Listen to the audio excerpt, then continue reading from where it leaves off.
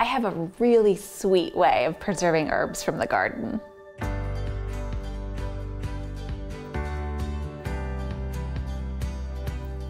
You're probably aware of the more traditional ways of preserving herbs: freezing, drying, heating. I'm going to show you a more glamorous way to preserve them in the form of sage sugar. All you need is sage and sugar. First, trim off any debris or brown bits. Give the leaves a light rinse and pat dry. Next, place a layer of sage at the bottom of a 1-cup jar. After that, evenly pour a 1/4-inch layer of sugar over the sage. Repeat the layers of herbs and sugar until the jar is full, finishing the top with a layer of sugar.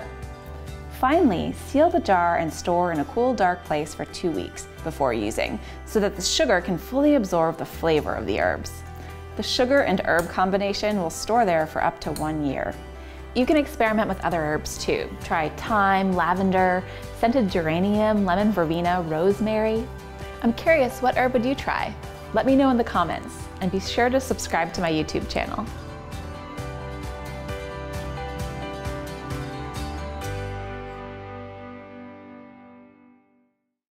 Let food be your medicine and medicine be your food. So said Hippocrates, often called the father of medicine.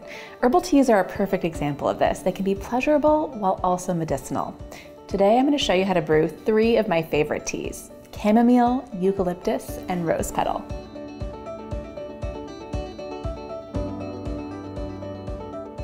Roots, barks, flowers, and leaves have been used as pleasure and medicine for millennia. Our ancestors often used leaves in the form of teas, and there are so many plants out there that extract so well into teas, like the ones we're going to use today. Now remember, if you like this content, be sure to subscribe to my channel. Let's start with chamomile. It used to be a traditional folk remedy for a wide range of health issues. Nowadays, researchers are looking at it for all kinds of health issues, from diabetes to cancer. I love using it for relaxation and cold symptoms. Now, you can get this at the farmer's market, or you can grow it yourself. And to dry it, you simply hang it by a thread until it's brittle and dry like this. And then when you're ready to steep some, all you do is put it in a cheesecloth or a homemade tea bag like I made right here. And maybe about a tablespoon is about right. You put some water in there and you steep it for about 3 minutes. And that's all you do. Now, the next one I'd like to show you is eucalyptus. It has incredible medicinal properties, from combating sore throats to fevers to coughs. Now, the thing about eucalyptus is that it can actually be toxic while also being beneficial. So you want to take it in small doses, and you want to keep it away from your pets and your kids. But to make some, all you do is put a few torn leaves. I'm putting 4 torn leaves in a pot of water, and you boil it for about 4 minutes. About 2 cups of water to a couple tablespoons, 4 torn leaves. Now, I love to use a French press because it's an easy way to filter out the leaves themselves. So I've poured in some hot water. I'm just going to take this French press, press it down to filter it, and just pour it right into a mug.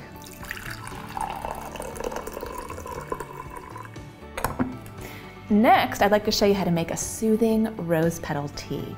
Rose petals can treat all kinds of things, from insomnia to depression.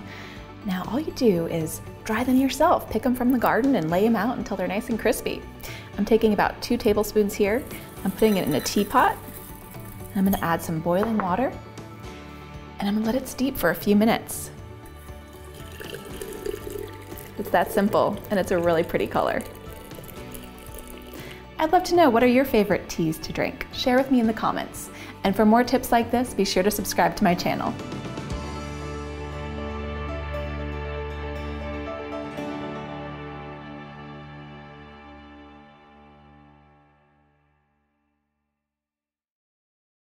Learn how to make your own tea bags. They're great to use for your own homemade tea blends or to give as a gift. Let me show you how.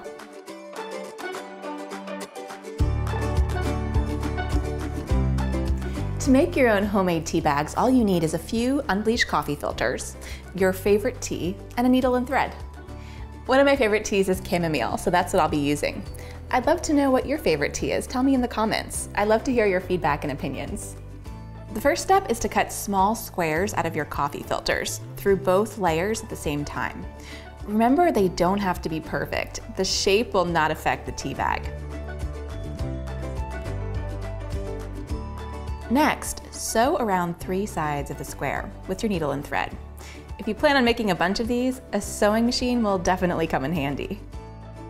Finally, fill each tea bag with your chosen tea, typically 1 to 2 teaspoons per bag. Then fold over the top and sew or staple shut. You'll want to be sure to leave extra thread at the end to help with retrieving your bag from your brew.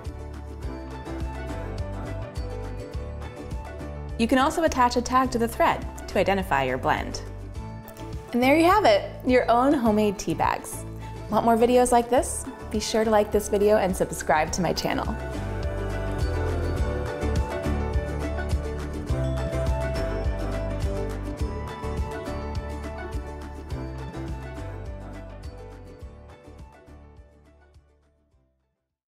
Let me show you how to turn flowers into a show-stopping garnish.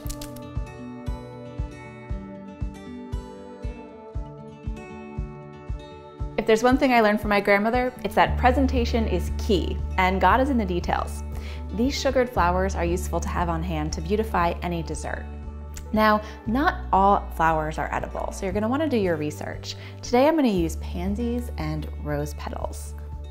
With a pastry brush, carefully dust each blossom for grit and remove the stems, making sure the flowers are perfectly dry.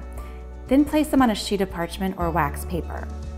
Next, take a small bowl and whisk an egg white with 1 teaspoon of water until it is slightly thinned.